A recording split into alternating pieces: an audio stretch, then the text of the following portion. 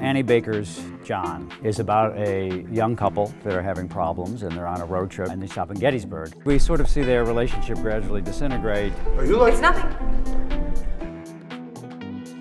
Because I was eating my cereal too loudly? You don't have to passive-aggressively notify me through your physical behavior. The owner of the bed and breakfast, this very nice lady with some mysteries about her. She has a friend who's even more out there, quite mystical. Something that Annie Baker was interested in was exploring, you know, a younger, inexperienced level of people and then an older, and how they interact. I was convinced that my ex-husband had taken possession of my soul and that his spirit was trying to destroy me. The thing about being crazy is it can also all be true.